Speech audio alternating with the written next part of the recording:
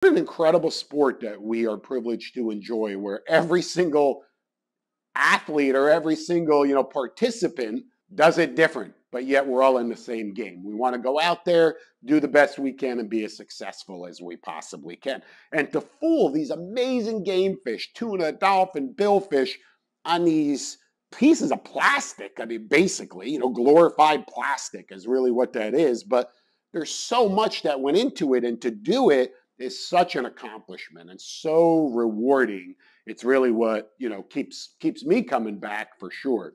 Color wise, here's just a few examples. We've got a pattern that, to you and I, that may mimic, I don't know, a flying fish, a ballyhoo, a mackerel type species.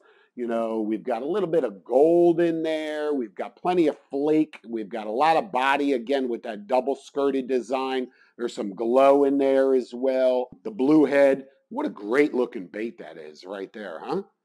I mean, whew, deadly, I'm sure. I look at a bait and I go, what does that look like to you? I mean, come on, if that doesn't look like a juvenile dolphin, and what doesn't eat juvenile dolphin offshore, right? And even though you and I see it as a juvenile dolphin, does the marlin see it as a juvenile dolphin? I don't know, but I would certainly hope he does, and certainly think he does.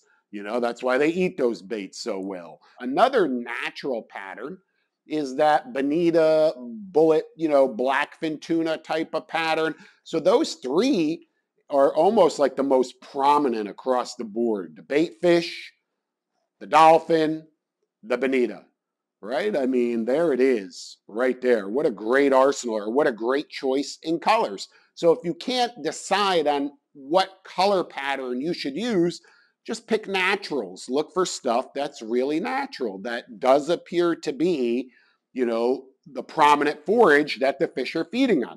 However, don't lose sight of the fact of something completely wicked.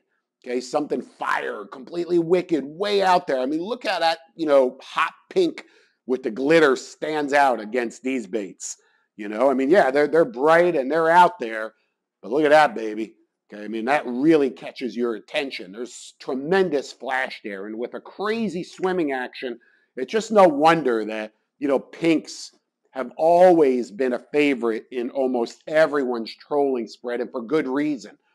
It's not called hot pink for nothing, baby. I'm going to tell you that right now.